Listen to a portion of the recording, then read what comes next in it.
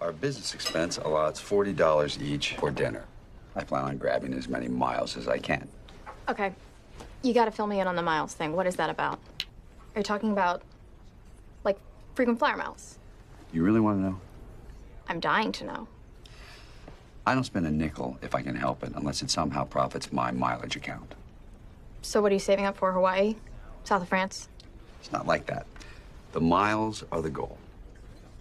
That's fun. Remember that up in the air? Oh, what a great movie. And no offense to Mr. Clooney, but for a lot of Americans, the rewards are the point. They don't want just the miles. Yeah, exactly. That's true. Well, and programs are very popular. According to one estimate, 41% of us have a travel rewards credit card. And now the government has called a hearing to see if you're really getting all of the perks you promised when you sign up. Our senior business correspondent, Christine Romans, is back again with a closer look. So this has gone to the level of the government looking into it. What's going on? They want to have a hearing. Well, look at that. Last year, they found a case of a bank that was promising rewards perks and not delivering when you signed up for this rewards credit card. And so the government wants to make sure you are getting all of the rewards that you're signing up for, and it's not just a bait and switch.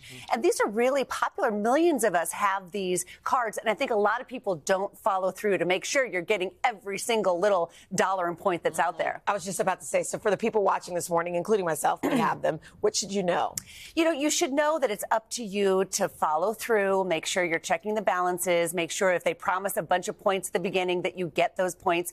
Don't leave points on the table. Some people have the average points card has 55,000 miles or points on it. And I think people sometimes forget that's really valuable. And really watch when you're signing up. Look for the best deal when you're signing up. Some of these sign-up bonuses for these cards can be, you know, the equivalent of miles that are worth like $1,000. So really shop around there. Yeah, I mean, so if you are looking, how can you price them out or compare and contrast? Yeah, well, you want to really be careful about a couple of things. Some of the big banks have very high annual fees. So if you're getting a bunch of points on the front side and then you're paying $500 for the best diners card, you know, that doesn't really help. Watch the interest rate. Again, the big banks, many of the 15 big banks have 30% interest rate. So if you sign up for the points and then you carry a little bit of a balance, you just lost all the benefit of that because you're paying so much in interest.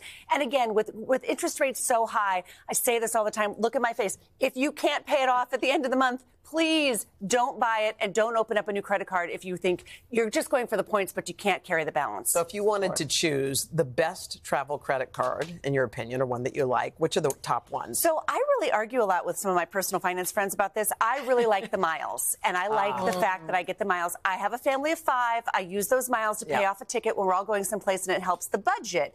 Other people, though, really point to the cash back. If you are spending a lot, sometimes the cash back is the best deal. So I say you have to do the homework for yourself. There's not really a one-size-fits-all of the best card for you. You really do. What happens at these personal finance parties you go to? You guys just go around and compare and contrast rewards? We don't spend any money. We do save money. Thank you. All right. Let's get a check of the forecast. What's up? I'm all for the miles. I like it. That's it. That's the deal right there. Hey, thanks for watching. Don't miss the Today Show every weekday at 11 a.m. Eastern, 8 Pacific on our streaming channel, Today All Day. To watch, head to today.com/allday or click the link right here.